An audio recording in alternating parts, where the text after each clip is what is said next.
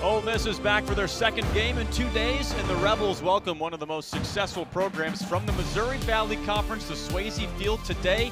It's the Missouri State Bears. You pay a visit to the Rebels. And we harp a lot about the offense, but the pitching's been good too. What do you want to see from Riley Maddox today? Yeah, I'm really excited to see Maddox. This is a guy a couple years ago came highly touted as a freshman, had a really good year, ended up with Tommy John, but had a shortened campaign last year, so this will be his first year, full year back from that Tommy John, as Burford is again in short right field. Bounced right side and easy for Ross. Steps on first, and no score through the top half of the first. Hunter Day, no stranger to starts. He started at Tarleton State last year. He was their weekend starter. He had 13 appearances to begin games, but what's the scouting report say on Hunter Day, Matt? Yeah, obviously a veteran pitcher. Going to be a lot of similarities, minus maybe the velo differential between he and Maddox, but that low three-quarter arm slot. Gets under this out to left, carrying back, but Chambers gets under it to make the catch. And in his first season at Missouri State, pass ball, gets to the backstop. Smithwick pursues, Chambers comes home, and the Bears have an early lead. Pitch number 43 upcoming. On the ground left side, past Fisher and into left field, base hit. Kelly hits third, he's on his way home. And Missouri State's up 2-0 here in the second inning. Yanked down the left field line, deep back there, and down for a base hit. Randall's in to score, as is Groff. Fisher stays put at third. Jackson Ross stays hot.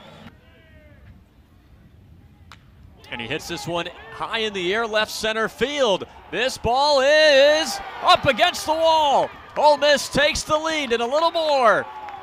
Leger puts the Rebels out in front.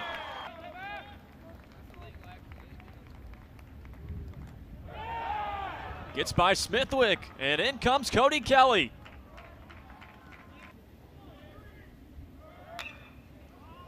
In the air, left center field. McCutcheon ranges over and drops the ball. Randall around third, hustling home. No way.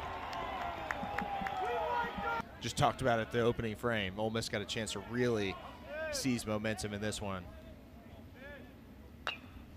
Right back to him, but a tailor-made double play maybe. Step on second base and turned by Missouri State. Run comes in, Hughes scores.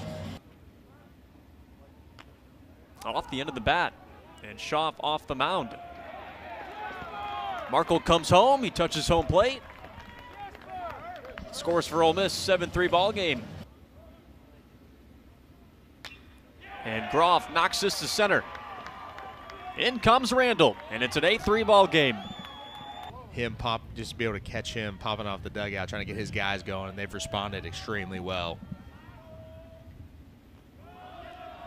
That gets away from Leach, and in the scores, Groff.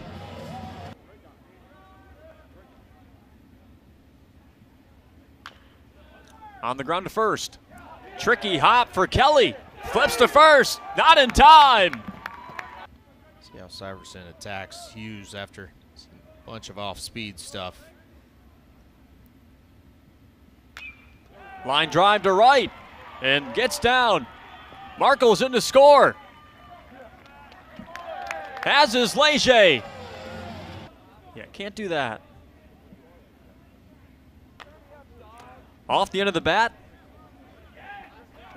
Picked up off the dirt, throw to first in time. Ball game. And another dominant win for Ole Miss.